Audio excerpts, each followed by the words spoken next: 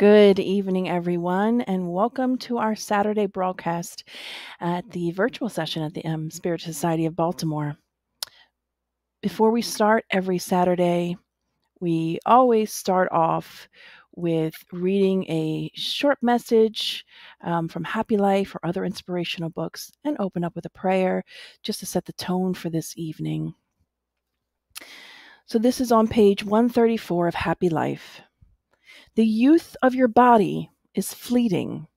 Utilize it to store up eternal values. The green of the years passes quickly, but the commitments made extend for a whole existence. Be careful with them. The good commitments will be sentinels on your journey, blessing your hours, and the bad ones will turn into pitiless collectors, disturbing your peace. Place signposts of light along the way to indicate the ground you have covered. Stay young at any age through a conscious without remorse and correct conduct. Wonderful reminders from our dear Joanna DeAngelis. So join me now in our opening prayer as we lift our thoughts to our divine Creator, our Father, Mother God.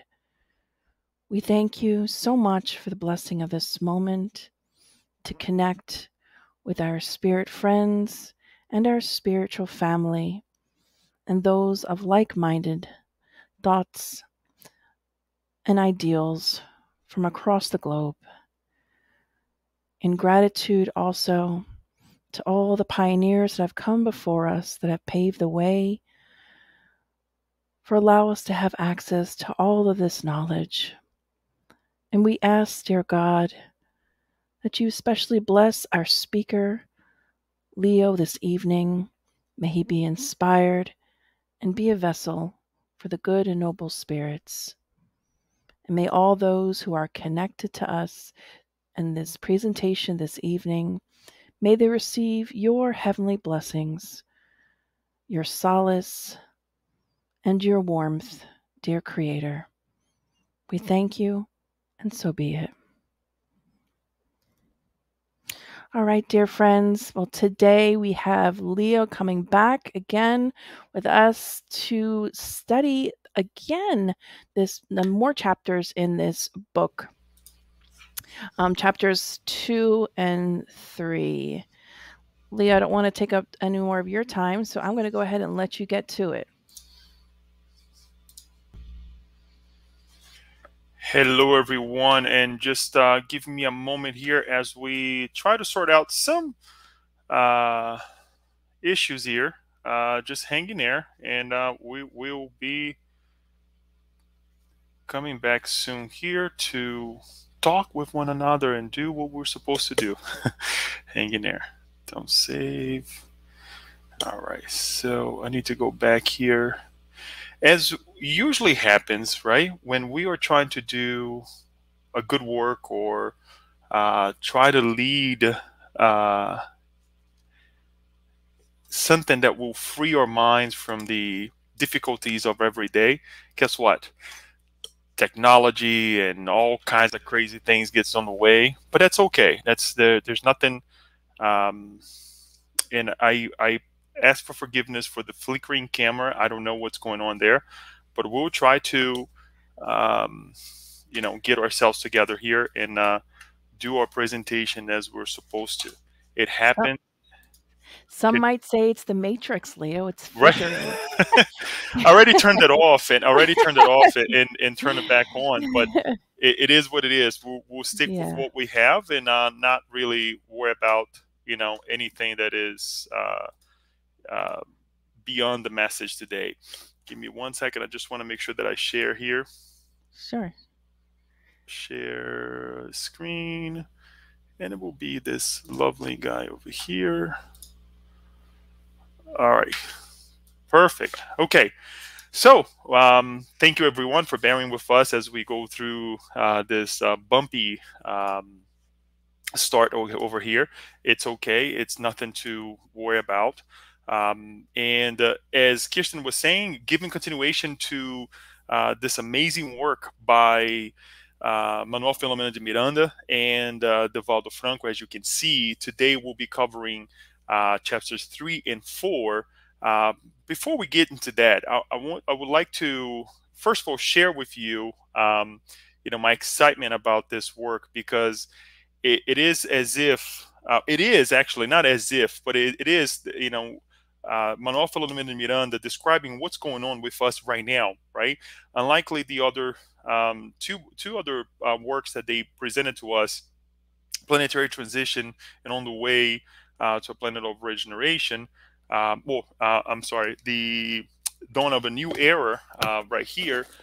We see that it was events that actually happened, prior to us, right? And I always like to remind ourselves of this, because there is a catch to that. And at the end of our conversation to today, we will touch based on this beginning, this slightly hint that I'm giving it to you, which is, what is about to come. But it's happening, right? It's still happening. We're talking about the development of the coronavirus, what has happened, what we know. Today we're going to touch on some of these aspects as well. But what happens in behind the scenes, right? On what we cannot see, especially us or who are not ostensive mediums, right? There's no way for us to see. I mean, we can feel it. We'll connect or not, and we're going to talk about it. To higher minds, but we'll also connect with negative minds who actually partake in the madness that is going on, right? And that's up to us to change. And I think this message today will be first and foremost to alert us in this manner. And I think that's why we have the flicking camera. That's why we have the different issues that has happened. As we were saying before, I want to just get the book, because there are a couple things that we want to reference back to the book here.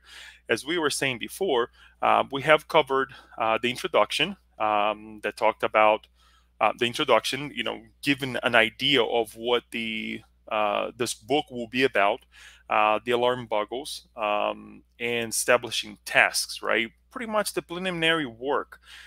We went through this, if I can say this way, the state of our planet right now, right? With in regards to what's going on, where we came from, the reasons, which pretty much sets the tone, and the reasons why, gives us the reason why we are here now, and also what's going to happen to us, depending on how we behave, on how we connect with one another, right? And today, obviously, we will talk about adjusting to new lodgings and activities overview. So adjusting to new lodgings, as we have seen on Planetary Transition and Dawn of New Era, is mainly Manuel de Miranda, Mr. Miranda, going to the location where they're going to establish themselves to conduct the work. It is in the physical. Part is in the physical realm, part is in the spiritual realm, right? Every location on planet Earth, there is a connection with the beyond, right? I know you may be thinking, wait a minute, yeah, I knew that about Spiritist Center, but our house is also has a location with the spiritual world. Number one, our mentors. Number two, the mentors of our family. Sometimes there could be, a group of mentors working with us, right? For sure, it's a group of people, a group of spirits, because I have a mentor, my partner, my kids, they have their mentors who have been working with them for, several reincarnations, right? And we can call guardian angels, whatever that may be. So the new lodging, the new location where Mr. Miranda and a group of people and the guide of the work, right, the head of the work, will be staying at a Spiritist center that is connected, has an extinction in this spiritual realm.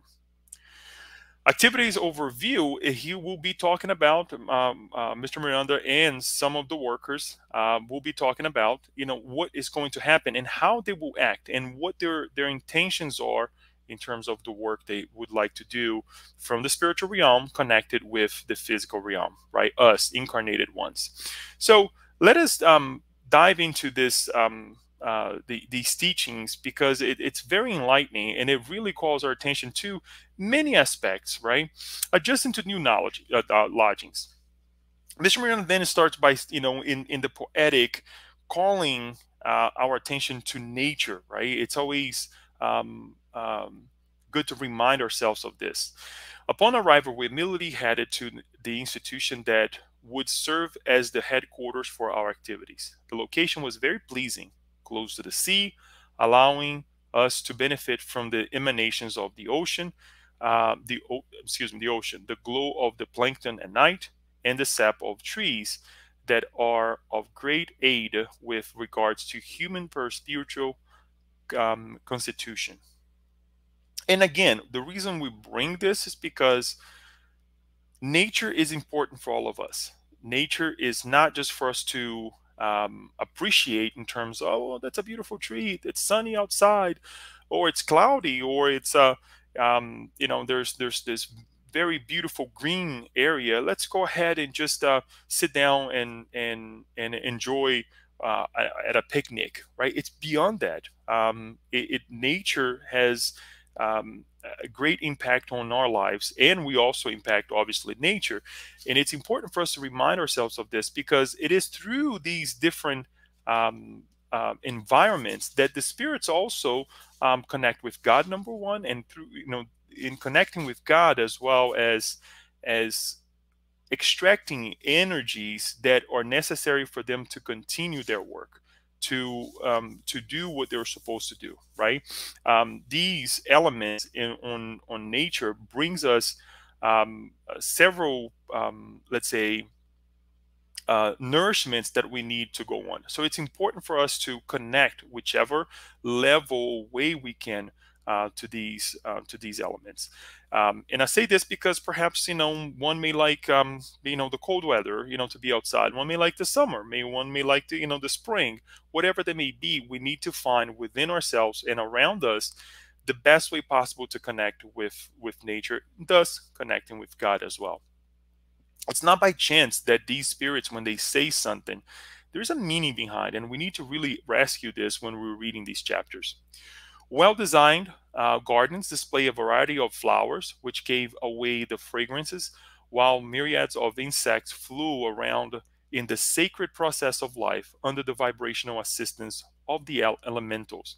This is we kept this, and we found very interesting that he mentioned this to us. And then there is actually a footnote where Dr. Miranda points out that this is related to question 536 of the Spirits book, when Kardec actually asked the spirits, are the great phenomena of nature those considered as perturbations of the elements due to fortuitous causes, or do they all have a providential purpose? And the answer of the spirits is, everything has a reason for being, and nothing occurs without God's permission. It cannot be otherwise. God does not act directly on nature, but has devoted agents on every degree of the world's scales. We didn't bring this on, but again, this is just to explicitly, call our attention that these elements, or the elementals, or whatever we want to call the mosquitoes, right? They're not there to make us unhappy, right?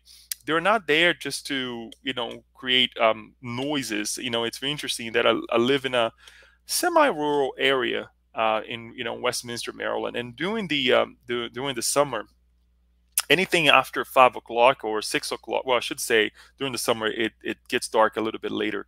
I don't mind, but some people have mentioned to me that it's kind of noisy. You hear the frogs, you hear all kinds of insects going on, the birds, and all those things. Some people get upset with it, and I'm like, no, I love this. This is amazing, right? This is nature talking to us, it's God talking to us, it's life, right? Repeating itself to ourselves, to us. And it's important for us to take in consideration that perhaps we may not understand, but it is important for all of us. There is an importance, and most importantly, a reminder that God is in control, and who are we to say that this or that is not important for us. The premises were part of a Spiritist community dedicated to the elimination of consciences and moral edification through the study of Kardec's Spiritist codification. Fraternal assistance was carried out in that same space, extended both to the incarnate shattered by the existential difficulties and the discarnate sufferers, among whom we notice perverse adversaries of people that were ill, as well as enemies in particular processes of mutual persecution. So we see this two-way work here, right? Not only making reference of the to the idea that the Spiritist Center, this location was working on both realms of life, but also helping individuals who are persecuted and those who are persecuting, right? So the work is for all of us. It's not just for the individuals who is being quote unquote point out as a victim, but the victors as well, because we never know, and we're not here to judge, but we don't know what has happened in the past for that individual to be in that position. The administrator of the lodgings reserved for us was a very nice lady, about 60 years of age, who worked with visitors that frequently stayed in the Spiritist community. Many of them arrived with special tasks to serve the community itself, while others were brought in for spiritual training, particularly with the newly discarnated.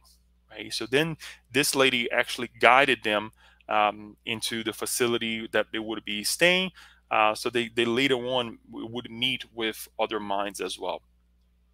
I would like to point out that throughout this chapter, Mr. Miranda also makes reference to the elegance not only of the location, but also the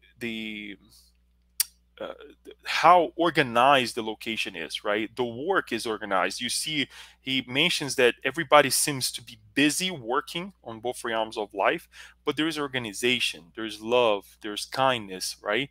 And we're going to see a little bit more of this, but it really amazes me because every now and then when we read these passages again, we just kind of cut through or browse through these teachings and we don't really apply in our lives, right? And this could actually be to the extent of what are we doing, when we get up in the morning, right? What are our first thoughts or our first feelings, right? And then how do we conduct ourselves? How do we treat the material around us? How do we organize ourselves so that we're not feeling overwhelmed, right? So all of these things, it's important for us to be reminded, so that we also take the examples that are brought to us here and then apply in our lives. And there is once more, we're going to connect with this idea later on. A normal school, a temple of faith, a research lab, wherever services to elevate society are carried out, become blessed sanctuaries of love and the good, looked after by kind spirits, placed there as guardians to fend off the instruction of idlers, deceivers, and troublemakers. Then he continues by saying, and there is a reason why this is read: once human perception expands further, penetrating the various vibrational layers between the physical and the spirit world, it will enable the knowledge that life does not stop, that the idea of empty spaces is a result of the insufficiency of human senses. Would like to just pause right here and kind of take a look of this first paragraph here on this slide. Anything, any condition that we create, and I say condition is thoughts, feelings that we preserve inside of us that are good, becomes something noble, right? We all know this. It's very trivial. It's very a very easy concept to understand and to grasp, right? I mean, if we're thinking positive, guess what? We're going to connect with positive things. But when we extend this to in our lives, in our routines, and in our environment, right? Guess what? As it's saying here, it becomes an elevated location or sanctuary, blessed sanctuary, it's saying here. And we can do this to our homes. It's not necessarily just the Spiritist Center. It's not just necessarily the a church, a place of worship, right? It can be done this in one room of our houses, the second room and the bathroom, the kitchen, every location. And it's interesting because Mr. Miranda actually starts by contemplating the garden, right? The outside. And one of the first things that we notice when we're getting to a home is what? The the first steps of the home, right? The outside of the home. Whether you live in a home or perhaps in a condo or an apartment, when you have that welcome mat in front of the house that says welcome, right?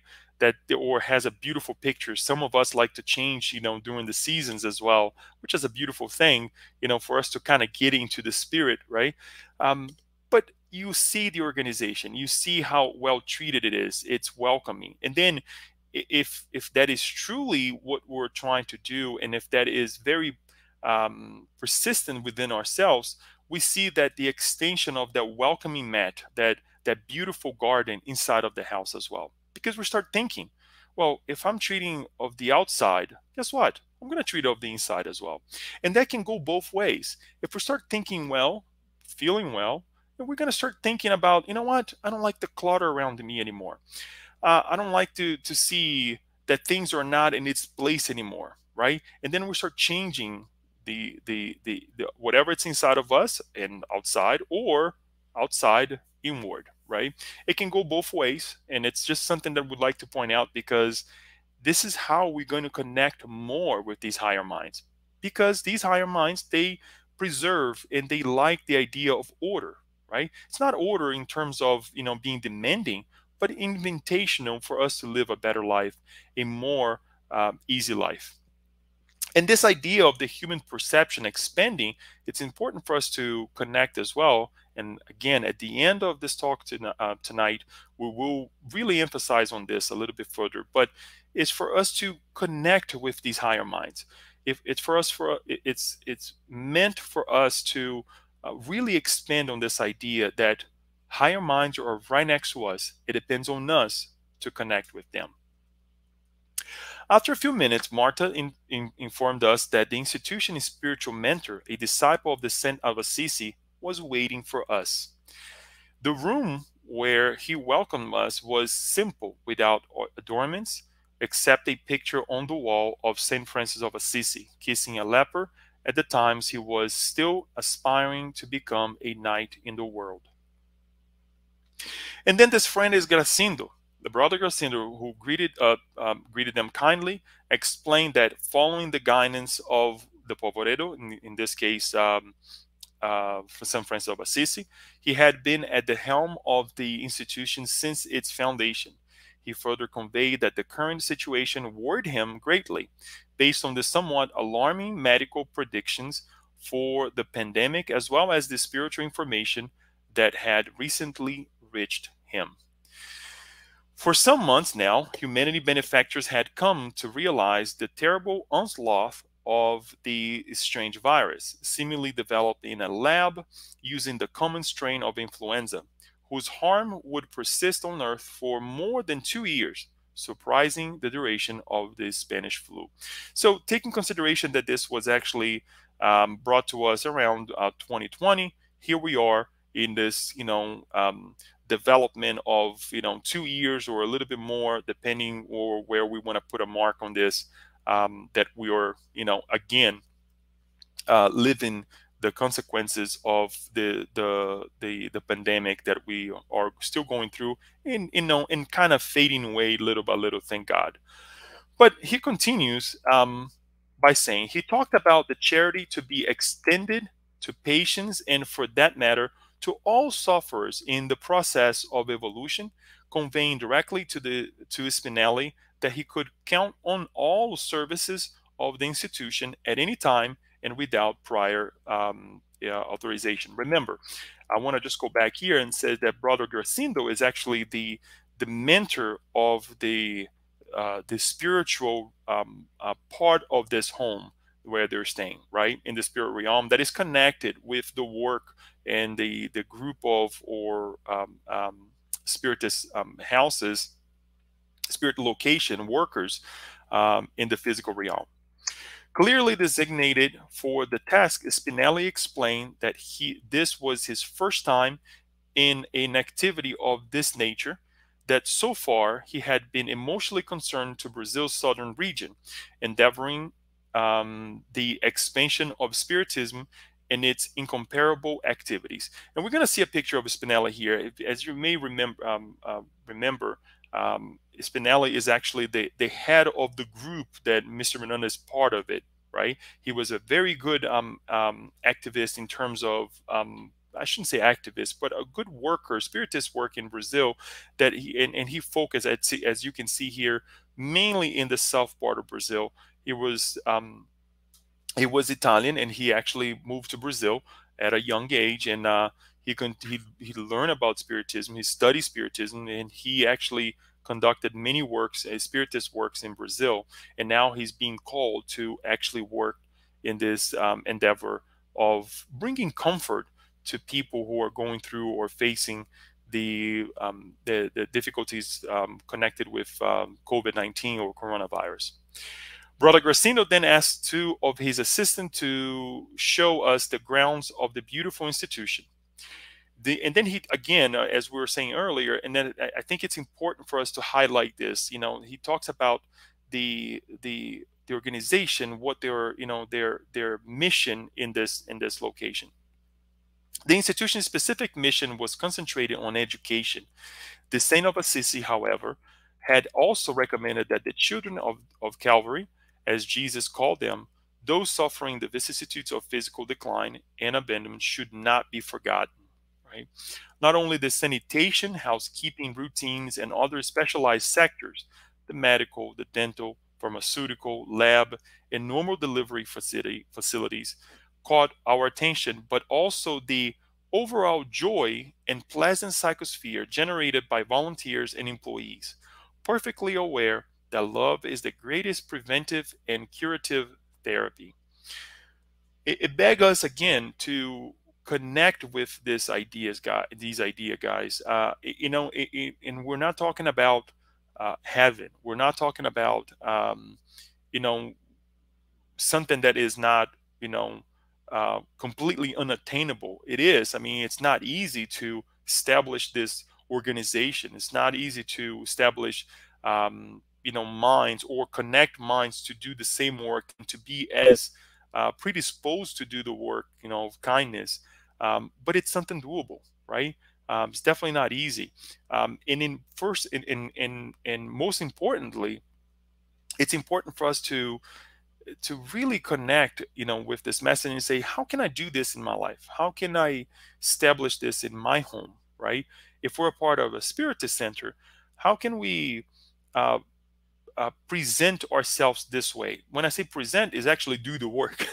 It's not just saying, oh, I'm so nice, or be of a person who only speaks about it but doesn't do anything about it.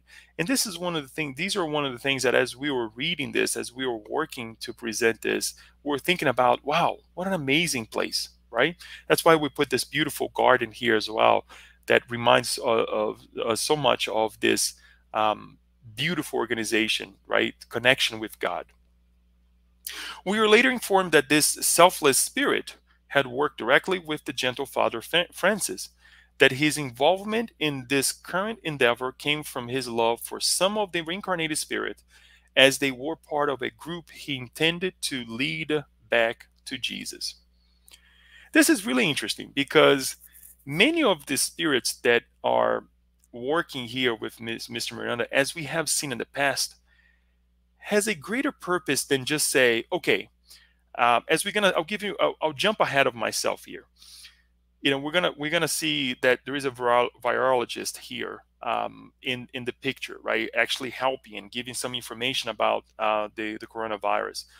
But a lot of them had a connection in the past. They either suffered through a pandemic, they either went through a severe trial, right? Or let's say expiation. And some of them work directly with higher minds, like Father Francis, as he's saying here. But when he says that as they were, this man, Brother Gracindo, he is interested in helping or leading back souls, spirits back to Jesus. There is a connection there. Yes, many of these high spirits, they let's say they accept the challenge, if or maybe we can say the opportunities to help others, right? But there is a connection there, and perhaps the he's um, longevity in this place tells us that perhaps there are a lot of souls that he was connected in the past that still are still in need of help, right? And what this has all of this to has to do with us, to do with our lives, because sometimes we connect with people in such a way that it we kind of question, right? I mean, why? What is my connection with this individual? What is my connection with, the town that I'm in, or the connection with the school, the work that I do? What's the purpose? And we don't find a direct reasons or answers for it, but it's rooted all the way back there, right? It's rooted in such a way that it's beyond our comprehension, and sometimes we get upset with it, and it's okay to get upset. And it's in this moment of upsetness that if we're truly curious about ourselves and our situation, we will find the reasons, and we'll calm ourselves and think, if God allowed me to be here or wants me to be here, there's a lesson for it, right? Not only for other individuals, but most importantly for ourselves. So just something interesting that, crossed our minds that we were working and going through this passage here. It also touched us to see that the practice of mediumship with Jesus was maintained and exemplified at the institutions with the respect and high regard it deserves with the Christian principles recommended by Kardec. Here again, the red font. Thanks to human beings' intellectual and moral development, as they become more receptive to beauty and reflection, they also acquire more perception of the so-called paranormal phenomena, enabling a better attunement to the subtle vibrations that surround them. Over time, through the increased exercise of mediumistic capabilities, the phenomena will become normal, making this delicate physical sense more refined and transcendental. Once more, it is up to us to, I think one of the interesting point over here is that he says, thanks to human beings' intellectual and moral development, because we tend to associate, spirituality.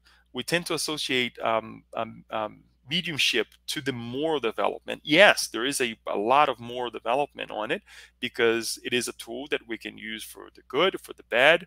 But it's also interesting to see intellectual, right? So when we talk about perhaps technology, right? Will technology help us in the future in ways that we don't know, in terms of us establish more accurate, more effective connections with the beyond? We don't know.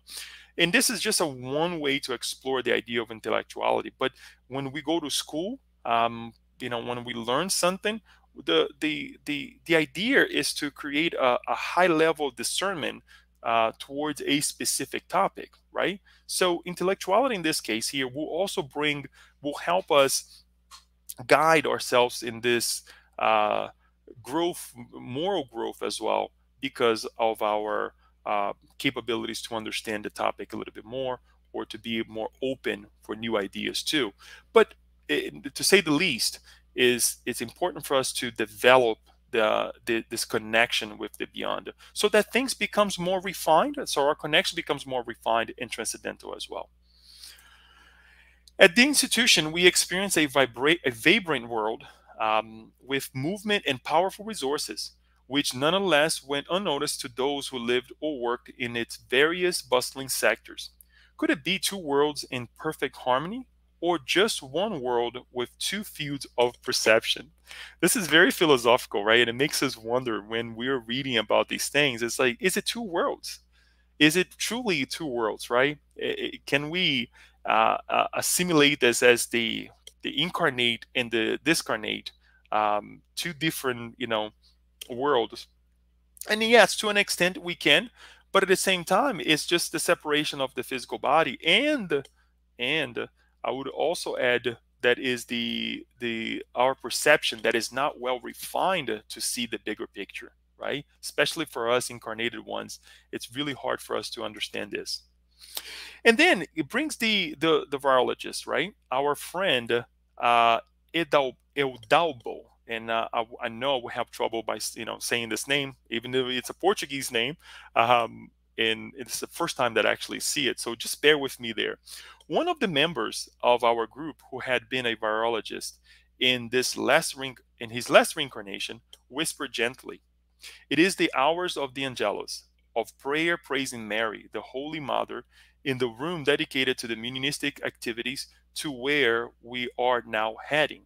So imagine, you're in this moment contemplating everything, and somebody comes to you, "Let us pray," right? Let us have a moment of prayer, right?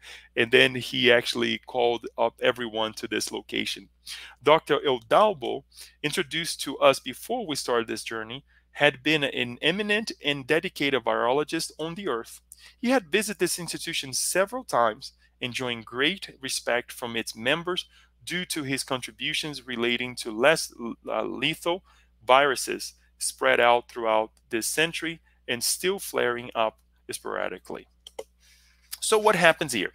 Brother Gracindo then opened the meeting with a moving prayer, after which he asked Spinelli, here it is, Spinelli, as we mentioned earlier, to open the Gospel according to Spiritism by Allan Kardec and read a paragraph. Interesting enough, as we usually do in our works at the SSB, we open sporadically the Gospel according to Spiritism, and anyone can do this at home, at your place of work, if you can, at home, whatever, and read a passage. But he opened sporadically in this passage, chapter 6, item 2, where it says, "All types of suffering, misery, disappointment, physical pain, loss of loved ones, find their consolation in faith, in the future, and in trust in God's justice, which Christ came to teach humankind. On the other hand, upon those who expect nothing after this life, or who simply doubt, afflictions bear down with all their weight, and no hope comes to soften their heart, their bitterness. This is what led Jesus to say, 'Come unto me, all of you who are weary, and I will comfort you.'" So then Spinelli goes into make some comments about this passage. I'm not going to read this with you right now. I would like to reserve the 3 or 4 paragraphs that he talks about this passage here for us at the end as our prayer. It's very enlightening. It's very kind as well, his words. So I would like to utilize this as our prayer for the end of our session today.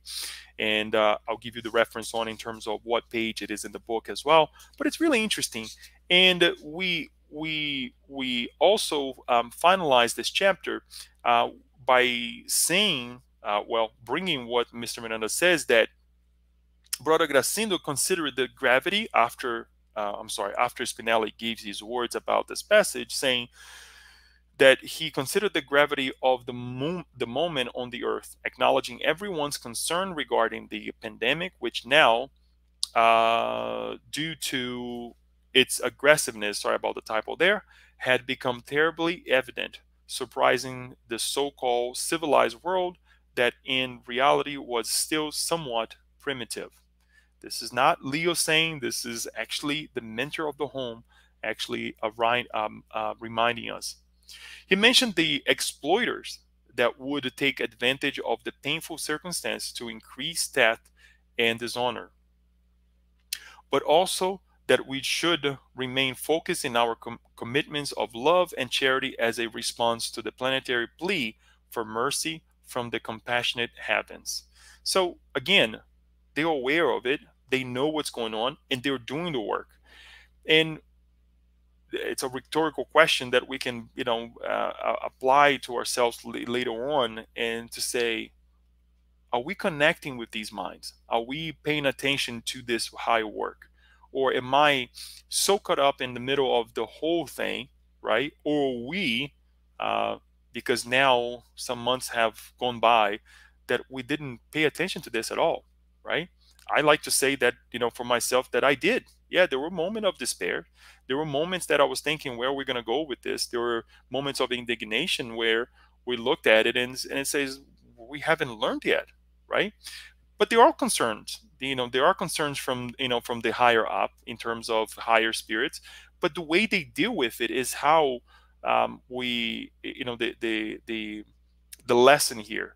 Instead of wasting their time with, things that are not going to help, or thoughts or feelings, or even actions, directly, they try to transcend, in their own ways, and which is something that we have to learn, to get themselves out of the, or all of us out of this situation. So that's the idea there, that I would like to finalize this chapter and move on into chapter 4, where now we're going to be, changing gears here to the activities overview. We're a little bit of, pressed with time here. I did just notice. Oh my goodness, time flies when you're having fun.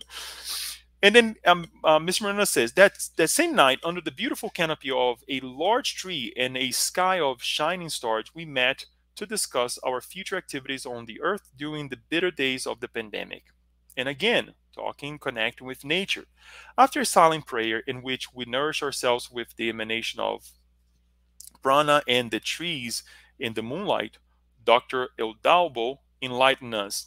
And then Eudalbo, the virologist here, talks about the what's happening, and extensively as well about the coronavirus. He says the following: here we are, gathering in a special group alongside the workers of light and love, for the purpose of helping our struggling brothers and sisters in their process of evolution. More cruel than a war, the pandemic will reap hundreds of thousands of lives, some by the natural processes of moral transformation of the earth towards a world of regeneration, while others will be exiled to another orb after a period of convalescence in communities in the spirit world. They will no longer breathe the atmosphere of Mother Earth, who they poison with their outrageous and rebellious behavior. So we're talking about two groups of people here. One is the individuals who are disconnecting, from the physical body because of the issues that we have going through, right, in terms of the pandemic, that they will be able to reincarnate on planet Earth. And the second, group of people, that unfortunately, because they're, the way they vibrate, their thoughts, their feelings, they will not be able to reincarnate on planet Earth anymore, and they will be given the opportunity to reincarnate on another planet. Um, I would say not as well evolved as planet Earth, right? But they will be given the opportunity to go to those locations to apply what they have learned here. However, morally speaking, they're going to be, leveled off with the individuals of that planet, right? The way they vibrate, much like the way we connect ourselves, when we enter our cars. If you're, attuning to, rock music, right? What are you going to listen to? You're going to tune in to that station that plays rock. Or if you play, classical music, right? If you like classical music, you will tune in to that, radio station that plays classical music. It's all about, our emanations, the way we tune with the world. And it's getting to a point now, to the highest point of our evolving process, that will no longer be given the opportunity to reincarnate here if we're not vibrating in the same level as Earth is vibrating, or the moment of transitions, as we have mentioned here several times. Viruses are one of the most complex chapter among the, organisms existing on the earth. Many were unknown until the 19th century, when Louis Pasteur, investigating rabies, found that a microorganism was transmitted after the bite of the affected animal. but there was no way to verify it.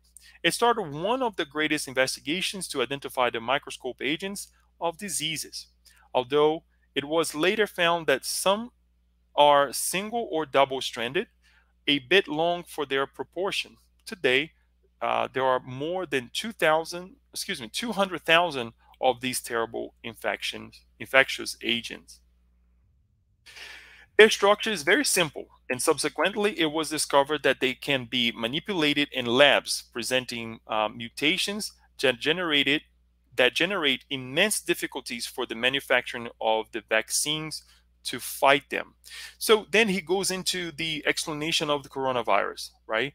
How it is, how it acts, how do we prevent ourselves, how do we protect ourselves in terms of really making sure that we're cleaning hands, washing hands, showering and doing all the things that we have heard, but also making sure that we're keeping distance depending on how we, if we have been affected from those who are affected as well, and the time that it takes for our bodies to adjust and not transmit anymore the coronavirus.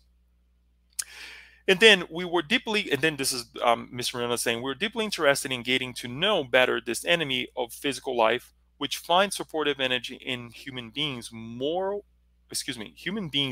and spiritual conduct. Now we're going to shift a little bit into the not only the physical but the spiritual component of the pandemic as well. Interestingly, he continued in a calm voice. It's not fatal in animals towards the end, which can often be transmitters. Often be transmitters, as it is the case of the bat in the history of the current tragedy. Mental balance, unconditional trust in God, prayer filled with love, actions of charitable nature produce the antibodies that prevent easy contagion. Even so, some painful and unfortunate cases will occur, striking doctors, nurses, and beloved family members due to the imperatives of the sovereign laws of life. I'll repeat this again, folks. Mental balance, unconditional trust in God, prayer filled with love, actions of a charitable nature produce the antibodies that prevent easy contagion or contamination here. Even so, some painful and unfortunate cases will occur, striking doctors, nurses, and beloved family members due to the imperatives of the sovereign laws of life. In this case, folks, if we're mentally balanced, which none of us are 100%, and I recognize that, and I put myself in this position, right? But we're doing the best to connect with what's best in the universe, right? Unconditional trust in God, giving it to God, prayer filled with love, actions of charitable nature towards one another will produce the antibodies that we need, not only towards the coronavirus, but any other virus, any other disease as well. Yeah, there are certain situations, as he's saying here, that God calls us to the other side. There's nothing that we can do to avoid it, right? It's just a nature, part of nature, right? Our time will come that we perhaps have to be on the other side. But I like to think that perhaps if that happens, and for us who have lost loved ones, those that led a righteous and good life and were able to do some or all of these things that he's mentioned here, were called for a specific reason, right? And I think that we can all connect again with this positive aspect if we have unconditional trust in God. If he felt silent, and then Spinelli, who is the head of the group that Dr. Miranda is part of it, start explaining how they were going to approach the cases by saying, our job is to inspire individuals and maintain a healthy conduct, not a healthy life, a health conduct in general, to embrace the safety guidelines proposed by health authorities, to keep an upright moral behavior, and a peaceful domestic coexistence. Very important here, a peaceful domestic coexistence. To develop solidarity and respect, along with the cooperation and bonding with the spirit world. Because physical life is always temporary. For many of us, We have come across individuals, couples who unfortunately divorced. And this is not only husband and wife, partners, but also friends as well. They're living together, and all of a sudden they couldn't stand anymore. Not only one another, but sometimes themselves. And it's tough because we saw this happening. We still see it, and I want to take this to another level, because we have to take in consideration that the consequences of the pandemic has not hit us yet, right? So it's important for us to remind ourselves of this.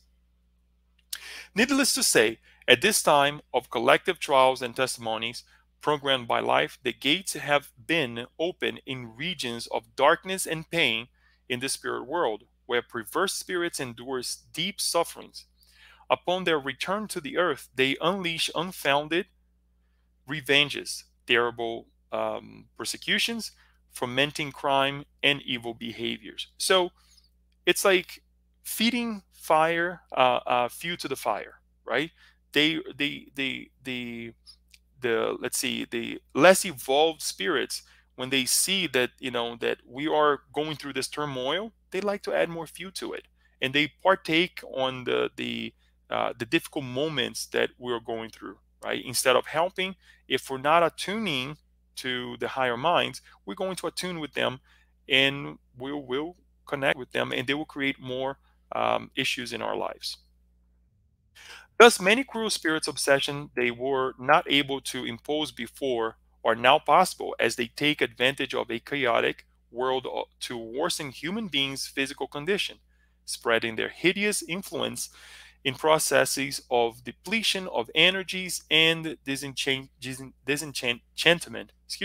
with life. It's mainly sucking our energies, like taking our energies. And sometimes we feel drenched, right? We have felt at one point of our lives during these past 2 years, drenched at times. It's like, I can't take it anymore. I cannot even listen anymore about this thing. And then we have to wear masks, and then we have to do this, and then we have to isolate. We want to see our family members, right? And despair sets in. And guess what? We're then connecting with these minds over here, unfortunate minds. Unfortunately, frivolous individuals on the earth are up in arms against the restrictions and rules imposed by worrisome authorities, hesitant in making the correct decisions, wrangling for the rewards of official positions without any real concern for people's health.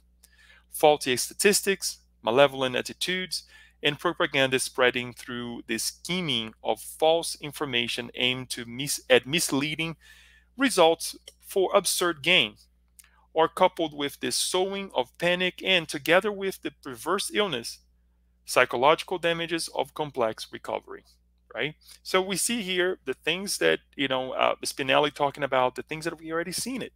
Authorities, leaders that are actually not really paying attention to what's going on with us, but to have their own gains. We are part of the workers preparing the future of humankind as we ourselves return to the beloved planet. Thus, complete dedication and selflessness will be required to install the kingdom of God on the earth on its way to regeneration. Some may say, perhaps, that this is a very egotistical way to see it or to help, right? Okay, I'm going to help because I'm going to go back to earth. But hey, guess what? It's part of us. I mean, if we want to come back to earth, let us pave the way for us to come back to a better planet, right? And we're always reminded, right? Don't think that, what others have left for you, but think of what you can, leave for yourself, in terms of, if I want to reincarnate and, re-encounter this planet later on, especially now that we know that if we're not doing the right things, we're going to be taken to a different planet, no longer the planet Earth, perhaps in worse conditions compared to planet Earth. We then have to think, let me do the right things here. Let me help. Let me connect with these higher minds. So many blessings constantly pour from heaven to benefit human minds, imparting the knowledge of the immortality of the soul and the laws that govern the universe. The higher minds are there to be able to connect with our incarnate brothers and sisters, transmitting courage and valor in this difficult time, as well as in other possible serious matters is an honor I recognize not to deserve. However, in view of the divine concession, I will strive to work in this field and see it grow, thriving and luminous, blessed by um, the Master of Nazareth. Again, very humble Spinelli saying to us, look, I know nothing, know very little in this regard, but I will do my best. And it begs us to look at it and say, sometimes we're presented with different tasks and we complain, right? And then in the natural meditative silence that followed one of our members, our brother Claudio, specialized in the application of bioenergy and a bearer of high virtues, inquired, we will certainly find the virus related condition in souls entangled in subtle or serious spirit obsession processes amid great physical torments. How should we, though, how should we behave concerning our teamwork? And then Spinelli finalizes by saying, our infirm brothers and sisters are the legacy of the martyrdom of our Lord Jesus Christ, who brings them to us, the heirs of his gospel, so that above all else we love them as if they were children of our hearts. We will seek to calm them with comforting passes and the inspiration to avoid self-destructive and violent thoughts, which only worsens their condition. In many of the houses we will visit, invited by the Spiritist beliefs conveyed during the gospel at home for the purpose of creating defensive vibrations for the families, we will seek to inspire its members with trust in God and charitable work, especially related to the hungry and the disillusioned experiencing a wide range of nightmarish difficulties. I want to take a pause here, folks, that and kind of summarize in a way what not only we have studied, and I'm going to check my time here, what we have studied, what we are studying in this, with these first couple chapters here, but also what we have seen with the previous two works that we have done in 2009 and 2020 and 2021 with the planetary transition, as well as with the book Dawn of a New Era. Recently, we were listening to a very interesting gentleman from the Spirit Federation of Brazil, and he was highlighting some interesting aspects of that we learn with Spiritism in terms of mediumship, right? And it has to do a lot with what we're seeing here. And I would like to just to make a point here and kind of connect with the passages that we saw and read at the beginning of the text, or that we presented here. Number one of the things that he talks about is that, in this transition, right, then when we talk about a planet or world of regeneration, what does it mean? I mean, many of us, we can go back to the gospel, we can go back to the Spirit's book and kind of like make our assumptions. But I heard him saying, and Daniel, if you can type the name of the gentleman here that we were listening to. He's I believe one of the gentlemen who were responsible for the work of mediumship in the Spirit Federation of Brazil. But I don't remember his name. Daniel actually will type for us here. We'll remember. He was saying something really interesting, that the plan of regeneration, we will understand or we will see the true characteristic of a planet of regeneration when we establish a solid solidarity between us, the incarnated ones, with the spiritual realm. And that to me was like, wow, I never heard of such a thing, right? Because it begs us to understand that, is it just, or to ask, is it just, technology? Is it just that perhaps we're going to be flying? Perhaps we're not going to need a phone anymore to connect with one another, right? Perhaps, you will see Leo coming to your house and perhaps, speaking right in front of you in terms of technology. Not that I want to enter your house. I mean, already entering your house, through technology here, but it will be more let's say, more solid, right? We'll be able to see more and connect in different ways. But it's beyond that. Perhaps the machinery won't matter anymore because we'll connect with in such a way with our minds and our hearts. It's like, wow, I know that perhaps Kirsten is thinking of me right now, or perhaps my cousin in Brazil would like to speak with me. Let's just, take a moment and stop, right? But most importantly, we will be well connected with the higher minds, right?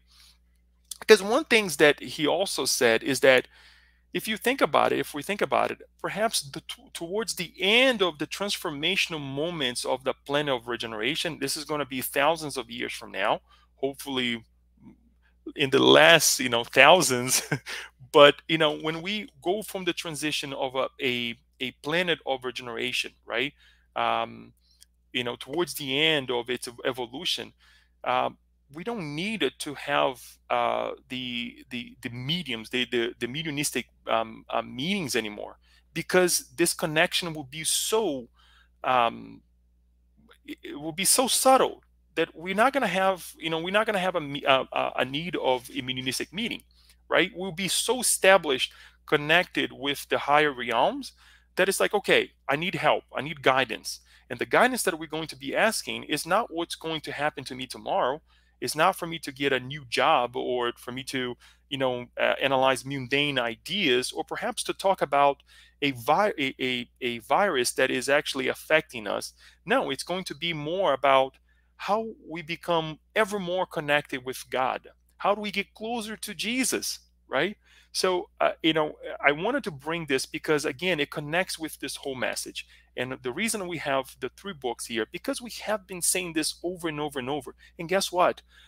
I have to say it over and over to myself, and I'll bring this to you with a kind heart to remind you that the things that we mentioned here earlier today, once human perception expands further, penetrating the various vibrational layers between the physical and the spirit world, it will enable the knowledge that life does not stop, that the idea of empty space is a result of the insufficiency of human senses, connecting with both realms, right?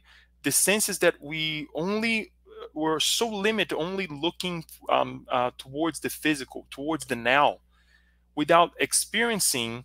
When I say experience, it's not just think, okay, I'm a spiritist and I believe in the future. I believe that I will come back. But experience. When I say this, is at least for myself, it's mind blowing, because now I'm looking at it and saying, wow, experiencing a new life. I'm going to do the right things right now, that perhaps not only next year I will feel better, but in the next life as well.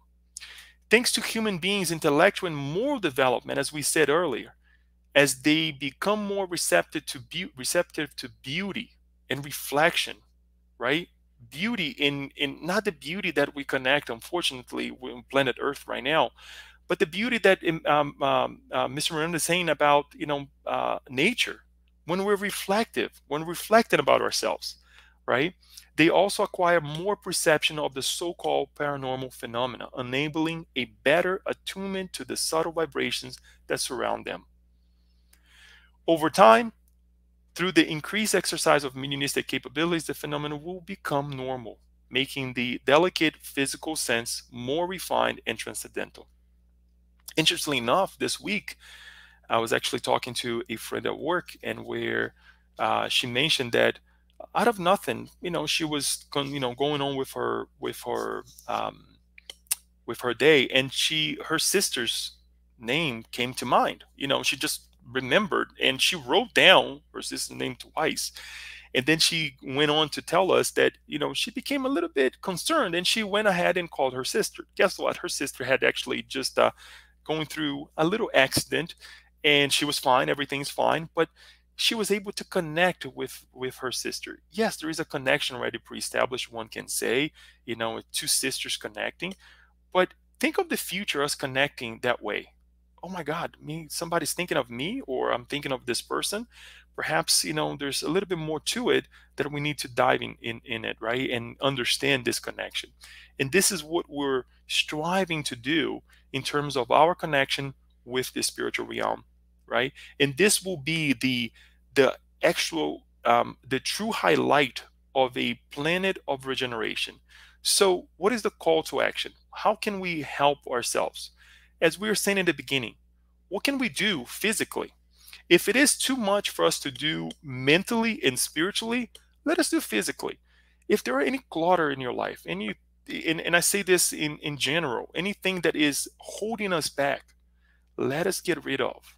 Let us really live and try to live a more light, ever light, let's say the lighter life, right? Where things are not holding us back, right?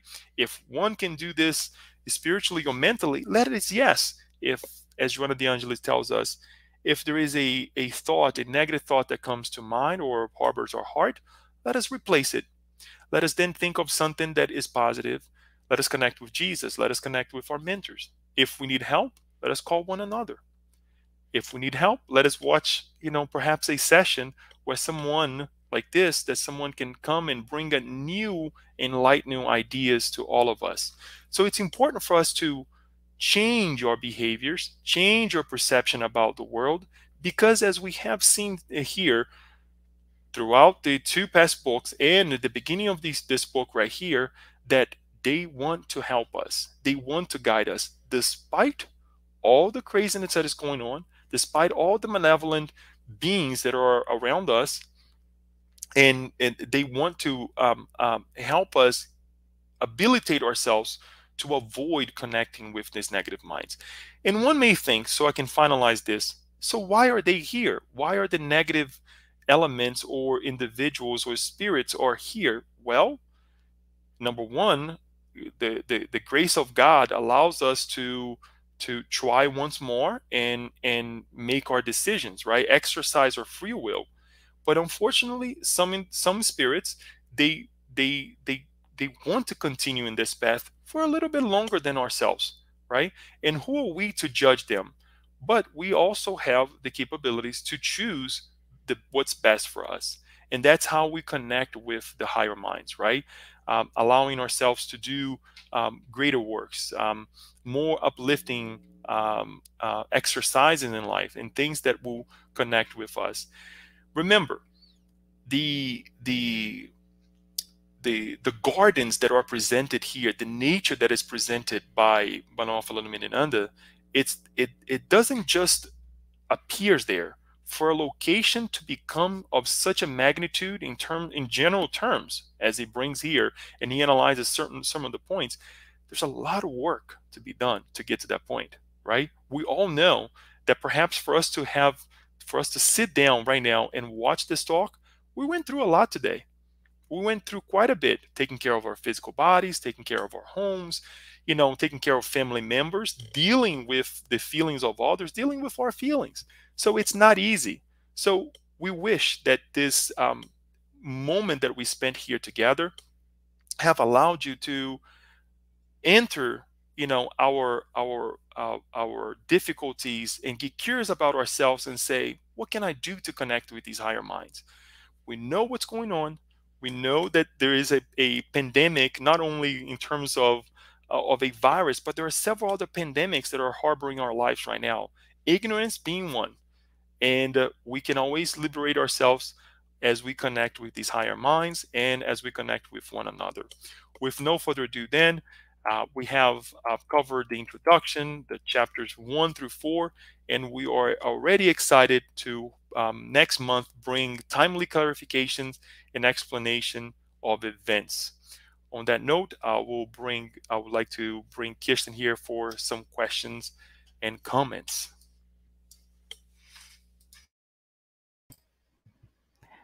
Well, our first comment is, wow. Wow. We read this chapter before Leo, beforehand, and it still wows us, the information. But this isn't about me. This is about the Dr. Miranda's, the information he brought. So let's dive into some of the comments and some of the questions. I'm still processing once again. So we have some people that are just saying hello. So shout out to Alba and Yasko and everyone else that was saying hello. But let's go ahead right to one of, and then we have Paula. I don't know if you wanted to comment on this, but I noticed that too. The initial chapter that you read, the first chapter that you read, it was a second reference to a lab origin. Yeah. Oh, I can't hear you, Leo. I was unmuting myself. Okay. Sorry. A second reference to a lab origin. Yeah, because in the previous chapter it referenced the lab. Yeah, well, I believe she's talking about what they have mentioned about, and I think we touched base on this as well, that in terms of the the virus being generated or created in a lab. Is that what I believe? That's what she's referring to. I yeah, I believe so. She's talking about page 57 at the end there. Is that what it is? Page 57, where are the unhappy brothers going to? No, that's not it. Okay. I believe No. that's what it is. Maybe she can clarify her question there. And sorry about my flickering. Um, my connection is not well established. Well, let's move on to actually another question she poses, or another question she poses. She says, "Does quote more receptive to beauty and reflection end quote mean mindfulness, silence, and observation, meditation?" Paula, I gotta tell you, thank for the hint, because I am still trying to understand this too. I believe, what's the name of the author? Talks about a spirit that talks about art. What's the name of the author? Oh, For next time, Leon Denis. Leon Denis. Yes. Mhm. And it takes us into this understanding what beauty is. Talks about, we have studied this. I believe Alba talked about this topic at the SSB before, and it kind of like leads us to a better understanding of what this reception to beauty truly is, right? And this reflection, I think that what I would say, this receptive to beauty would be the analysis, right? To truly be aware of what's around you. And we think that beauty is a green field, or perhaps the ocean, or but life is presenting itself in so many ways that we're not aware yet, and it's okay not to be aware. The thing is, I think that Manuel and Miranda is giving us the hint. Let us be aware, to the moment, be mindfulness, as you're saying here. And then in terms of the reflection, is to internalize this, and to say, how do I bring this to my heart? How do I live this moment, right? And that can be in the moment in itself, as well as later on. This can be, when we look at somebody's eyes, right? This can be, and truly look at somebody's eyes, and you will see, how beautiful it is. It's funny because this crossed my mind when I was actually, this was the last session when we presented. I had my eyes dilated right before the session. Unfortunately, I was going through something that I had to get that work done in my eyes, and the doctor was actually showing me the picture of the eye, and I was thinking, oh my God gave me these two beautiful eyes, and they working. It was just an amazing thing. I was like, oh, wowed, right?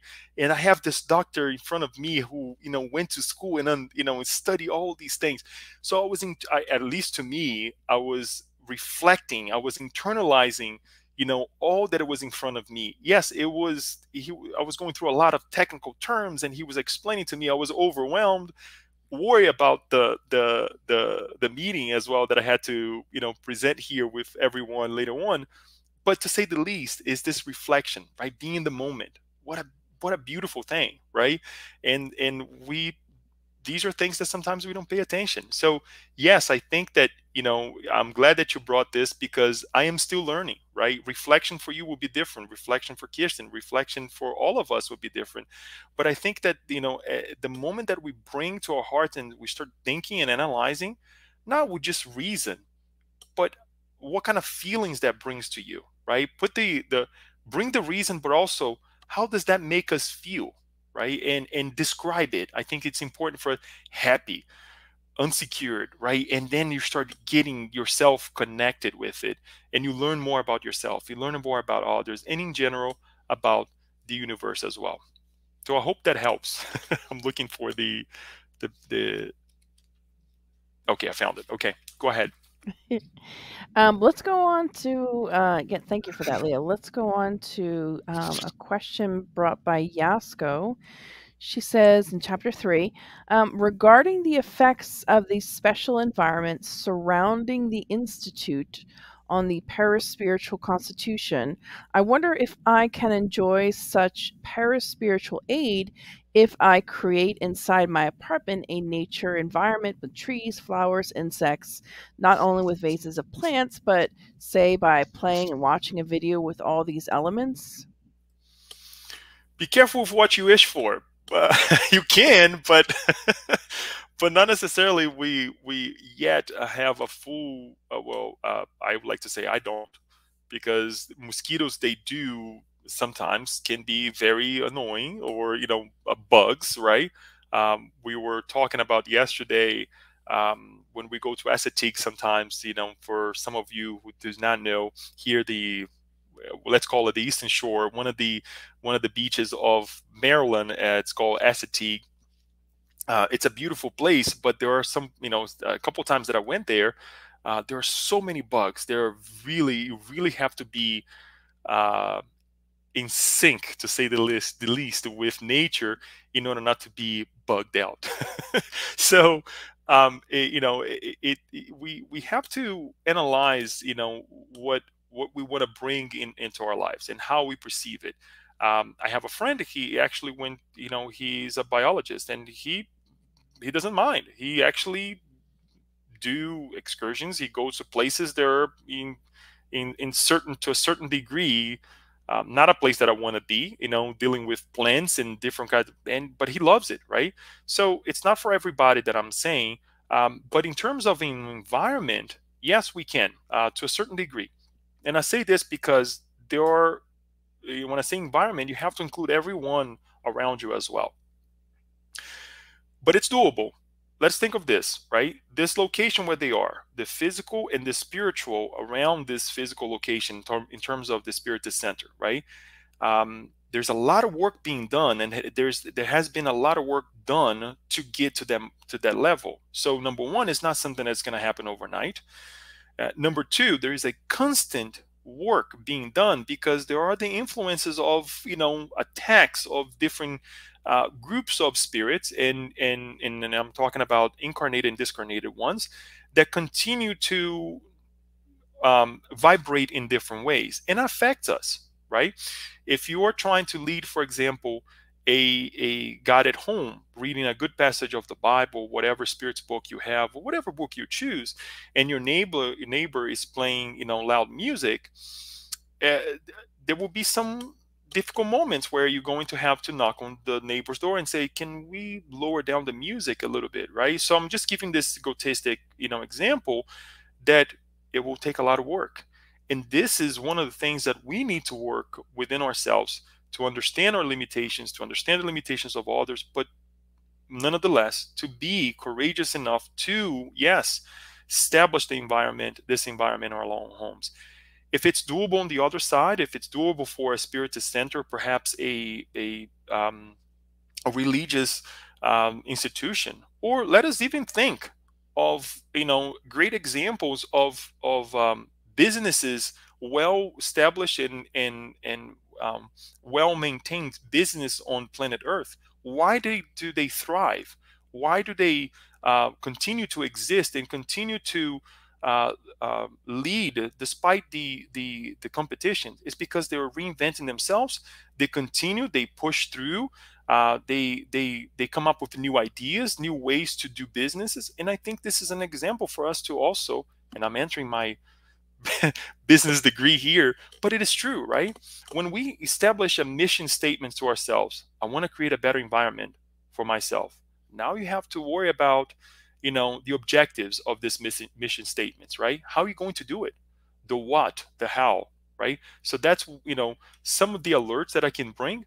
But to answer your question, yes, we can. We certainly can bring plants. We certainly can bring life into our homes, right? A pet or whatever it is that will bring us happiness, and it will change the environment. We can play soft music, and anything that will soothe the environment and connect with the higher minds. Yes, thank you. Well said. Well said. And then I'm going to bring a question from Paula. She mentions on page 57, Mhm. she asks, where are the unhappy brothers going to when they have to leave their infernal regions? That I do not know. And it's not revealed to us. A passage from the Bible that Jesus taught us, that in my Father's home there are many mansions, right? In my Father's mansions, Mhm. or there are many homes, the other way Many around. homes. Sorry. No, Right. yeah, in my father's home there are many mansions. Yeah. Many mansions. Thank you.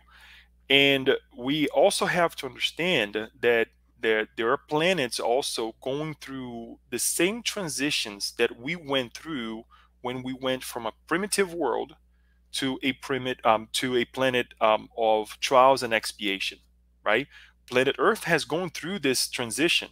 We were a primitive planet where we actually were fighting the elements. We're fighting one another to, maintain our cave, to maintain our clan, right? And then we were start making strides in terms of we were able to establish communication, right? Verbal communication, written communications, and to separate ourselves into groups and do different things, create tools, right?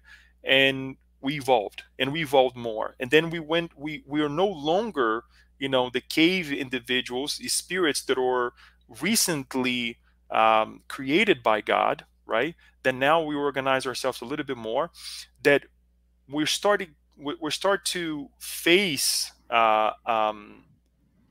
trials, to learn, as well as to rescue the things that perhaps we have done to the environment, to one another. Now, what has happened on planet Earth that we saw that strikes us until today? We have civilizations that came to live on Earth that they were way more advanced than ourselves. These individuals, these spirits, were also brought from other planets, much like we are right now at the end of a planet of of expiation and trials, right? That they could no longer be in those planets, and they were brought to planet Earth. What happened? In turn, they were able to morally evolve, and they were also able to bring technological advancements and different types of advancements to planet Earth that we were in need of that time, right? Now, the opposite is happening. For those who are no longer morally vibrating morally with us, they are going to be going to other planets. Now, exactly where this is, we don't know, but we know that it's happening little by little. More frequent than not. As we have seen, with these teachings of Manuel P. Miranda. But it's really not up to us to know. I think it's up to us to, number one, to regenerate ourselves so that we continue to be part of a planet of regeneration, and pray for them, because some of them may be some of our loved ones, right? That unfortunately are not really walking the talk or walking along with the great masses in terms of doing the good that they're being invited to do. Wow. Well said, I, Leo. I Well thought that. said. Sorry if it was a little bit long. No, not at all. No, I think that was really well said. It looks like there's a comment here from Alba. This might have been related to something you might have mentioned about prayer. Not she just was mentioning the Angelus hour is 6 p.m. Cardiac Radio has our daily prayer live program, which we pray together at 6 p.m. Very well said, Alba. This also crossed my mind when you said it, because in Latin countries, we have the established moment at a 6 o'clock in Brazil is very evident, right? In the Catholic community, where 6 o'clock is reserved for Mother Mary to stop and pray, right? But we can do this at any time of our lives. We can establish at 9 o'clock at night. We can establish at a specific time of in the morning. That we will stop and pray.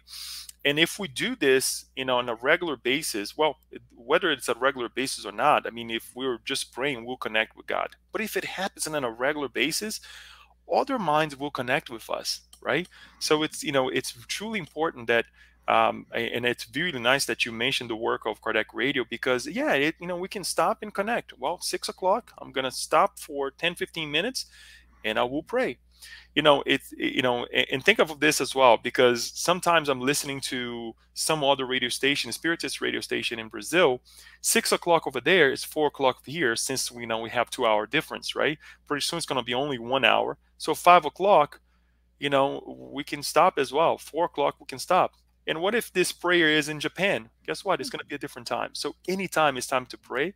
And it's best that we do it often at an organized manner. So the organization of the higher minds will say, yeah, go over there. This is a moment that they're praying. Perhaps serve them with some of the joyous feelings and, that you are bringing from the higher realms. But thanks for the question. Wow. Yeah. I mean, there's so much food for thought with this book, and just these 2 chapters alone, Leo, that I feel like I'm not sure if I'm echoing some other people that are watching, that there's just so much just to take in and process and sit with, and really ask ourselves, how does this information land on us, and what can we do? How can we utilize it to become the best version of ourselves? We have one last question, actually, from Yasko. And then I think I'll ask you to give your final thoughts, and then we'll end with the prayer. But Yasko asks, is the massive discarnation by COVID-19, or the coronavirus, accelerating the separation of the tare, the weed, from wheat, not allowing some to reincarnate on planet Earth? One can say so, Yasko. I think that's a good way to put it, right? Because that's also a passage of the Bible that we learn, right, to separate, the good from the bad, and to make sure that we are, um, you know, doing the same within ourselves, right? Um, I think that we're all getting to a point of our lives that we are tired. We're very tired, but it is in this tiredness that we can sometimes lose ourselves. And I say this because we think that the problem is always out there, right? But we have also the weed inside of us, and it is this sometimes that little weed that can multiply, right? We see this when we're treating grass, when we're treating certain plantations, you name it. But that little weed can turn into something so big that will really affect the whole, in such a disastrous way that it takes a while for you to go ahead and uproot all those bad weeds. So if anything, what I would say is for us to do that transformation inside of us, to really look, okay, this is something that can lead into a problem. So if I like to do certain things that are still very mundane, right, throw it away, put it aside. Ask yourself, what are the results of this if I do this, if I think this way, if I connect with the negative side of a situation or of a person, right? And yes, we're humans, we will do it, but I think it's important for us to analyze within ourselves. And yes, God, through God's grace, it is happening. I mean, it's there's no other way to put it. But we really have to pay attention to this and pray for them as well, because we also hope that they can imagine if they're doing an internship into a new world, and if they do it so well that they will be able to come back to planet Earth, right? And I say this because Bezerra de Menezes actually, one of his, and we know he's author, and he has worked a lot with, and actually in the last book, Dawn of a New Era, he was actually conducting the work. He was also in a position to, reach higher realms, but he wanted to stay on planet Earth to help the minds and hearts who are still here, afflicted and suffering. And he decided to stay with them. This goes to show us that the grace of God, there are helpers out there that understand our sufferings, right? And these minds, they're not going to be forgotten.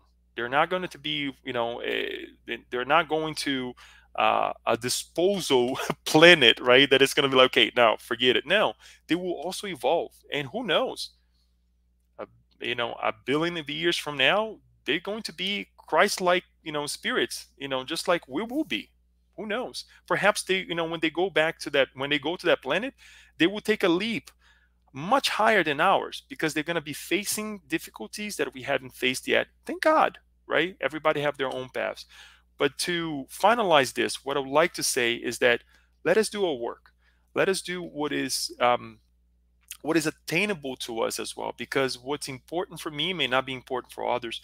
What is easy for me may be very hard for others, and it is. And then with a humble eye and heart that we say these final words. And I'm going to read this passage by Spinelli, and then we'll finalize with our prayer.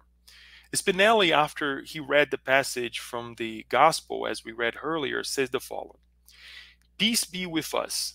We always refer to the miseries that befall us in the process of evolution, forgetting that they are the spurious fruits of our own behavior.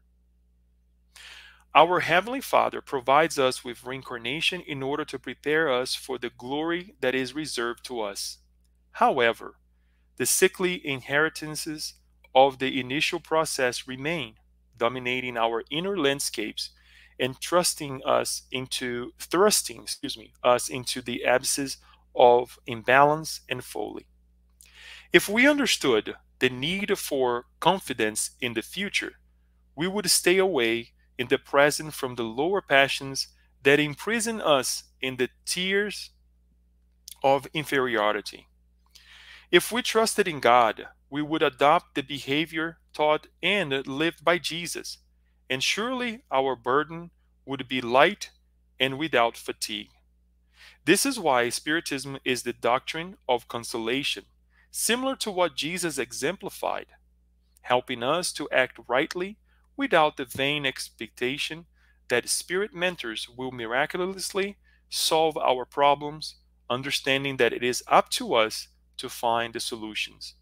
May the Lord bless us all, and we ask, our dear Creator, this is our words now, saying, thank you, dear Lord, for this amazing moment that we had, the opportunity to read, comprehend, ask questions, connect with one another, and most importantly, to have you and one another to be part of this great transition in our lives.